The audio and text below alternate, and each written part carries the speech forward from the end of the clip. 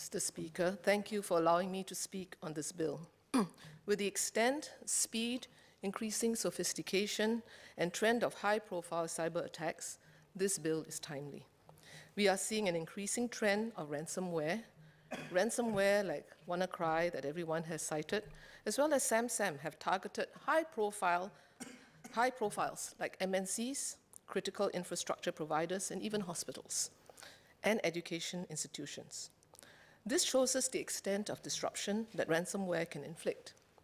Malware affects files, computers, and mobile devices by encrypting and locking data, rendering them inaccessible, and in most cases leading to a loss of data and impacting operations. Once inside the network, control of the management of the systems in the network, it gives control of the management inside the network. As more businesses digitalize and technology progressively influences the way we live, work, and play, such attacks will have wide-reaching impact. In the physical world, customers place their trust in businesses to provide quality services and to handle their information appropriately. The measures outlined in this bill are no different. They're requiring owners of critical information infrastructure to ensure cybersecurity is essential, of critical information infrastructures are proactively put in place, and that the right procedures protect customer data and ensure quality and continuity of service. This bill spells out the code of practice and standards of performance, duty of owners of critical information infrastructures to report cybersecurity incidences, to perform cybersecurity audits and risk assessment of critical information infrastructure, and also to participate in cybersecurity exercises, and to put in place measures to prevent, manage, and respond to threats and incidences, investigation and prevention of serious cybersecurity incidences. Sounds extremely onerous.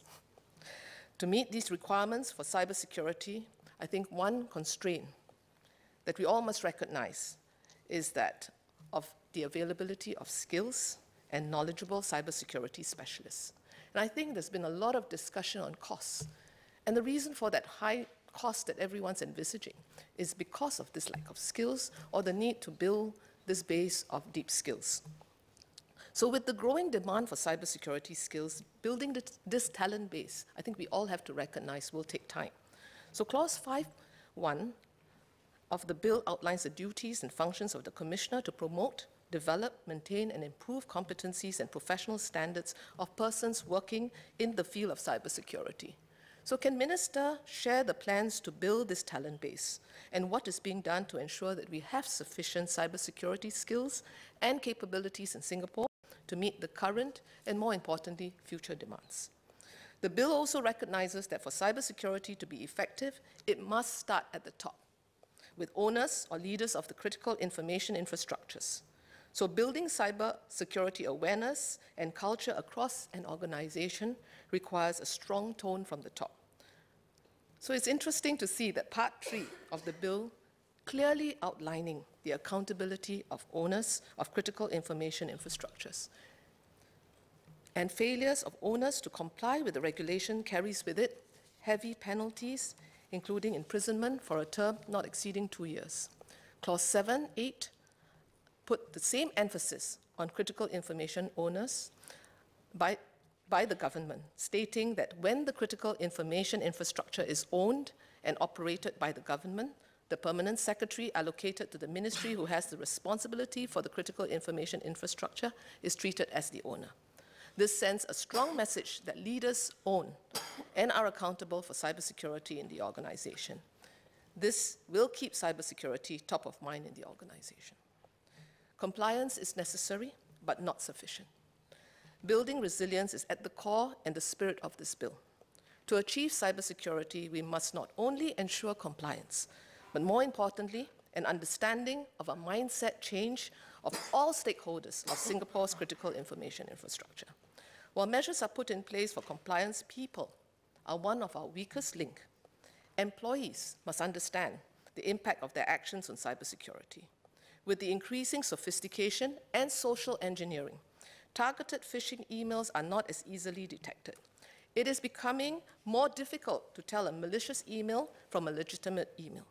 Hence, cybersecurity awareness and keeping cybersecurity top of mind is key.